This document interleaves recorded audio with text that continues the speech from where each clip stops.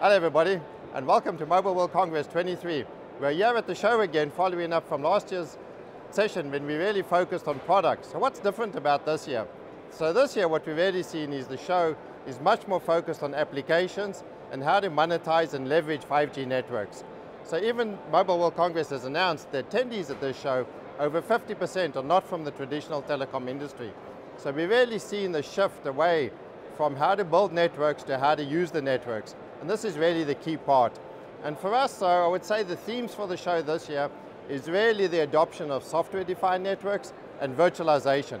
And of course for Supermicro, that is really great because as a provider of general purpose server products, the entire network, be from cloud to edge, be it network connectivity, core networks, Open RAN networks, as well as the applications, AI, are all running on industry standard servers, and we have a complete range of those servers.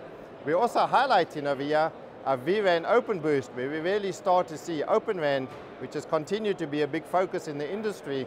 This year, Vodafone made some strong announcements about their partnerships and developments in the industry and how we're going to move that onto industry standard software and industry standard hardware. And here we're showing the Open RAN Boost, where we've integrated the accelerators into the processor itself.